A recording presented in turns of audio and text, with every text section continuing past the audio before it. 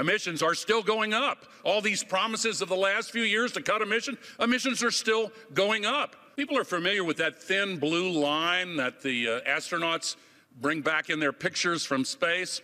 That's the part of the atmosphere that has oxygen, the troposphere, and it's only 5 to 7 kilometers thick. That's what we're using as an open sewer. If you could drive a car straight up in the air at interstate highway speeds, you'd get to the top of that blue line in 5 minutes. And all the greenhouse gas pollution would be below you. We're still putting 162 million tons into it every single day. And the accumulated amount is now trapping as much extra heat as would be released by 600,000 Hiroshima-class atomic bombs exploding every single day on the Earth. That's what's boiling the oceans, creating these atmospheric rivers and the rain bombs and sucking the moisture out of the land and creating the droughts and melting the ice and raising the sea level and causing these waves of climate refugees predicted to reach 1 billion in this century. Look at the xenophobia and political authoritarian trends that have come from just a few million refugees. What about 1 billion? We would lose our capacity for self-governance on this world. We have to act. And that was former Vice President Al Gore at the World Economic Forum. It was striking to hear Gore's message in fiery tone as he was literally pleading with global leaders to do more to save the planet. Gore tied in climate change with the growing threat of authoritarianism and fascism. Indeed, it now appears that on top of more weather catastrophes, killing tens of thousands of people and costing hundreds of billions of dollars each year, the climate crisis is sparking mass migration, and that in turn is adding to the migrant hatred and fueling anti-democratic political upheavals. These are scary times, and they are going to get worse. Unfortunately, the visuals coming from the global elites in Switzerland make their concerns reek of hypocrisy. They traveled to Davos, Switzerland in an armada of private jets. In fact, over 1,000 private aircraft, most carrying no more than 2 to 3 people, crowding the airspace over the tiny alpine resort town.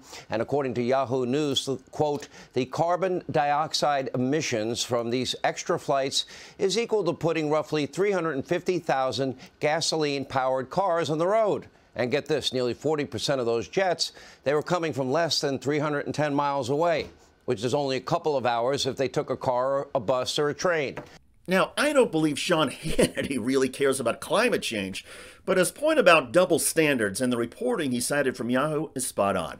And even climate change activists at Greenpeace are bewildered by the lifestyles of the elites attending the World Economic Forum. And on top of the personal hypocrisy, there are the global policy inconsistencies that global leaders have been promoting. One of the top polluting countries on Earth is China. But China's coal plants and CO2 emissions have been exempt from climate change enforcement because China is regarded as a developing country. It's the same thing with India. Now, to be fair, the United States still accounts for roughly 25% of all the global emissions getting pumped into the troposphere, so our CO2 and greenhouse gases are a leading problem. But the United States isn't the only problem. And until global leaders tackle the climate crisis with some international equity and stop displaying rank hypocrisy in their own behaviors, drastic emission reductions are going to remain elusive, at least politically. Plenty of Americans, for example, across the political spectrum, are not going to buy in until our own leaders show more personal responsibility and sensitivity. Furthermore, as long as wealthy corporations maintain their stranglehold on our corrupt politics, there will be no cost to these companies for continuing to dump their pollutants into the atmosphere. When there is little punishment for wealthy corporations, it's difficult to ask individual Americans to sacrifice more. To be clear, Al Gore and others have the right message and urgency, and to the extent Gore was speaking to global leaders in Switzerland, his speech was important. But if anybody is trying to reach citizens around the globe with the message that we must take drastic actions now, the World Economic Forum is not a helpful messaging platform. I'm David Shuster. Thanks for joining us.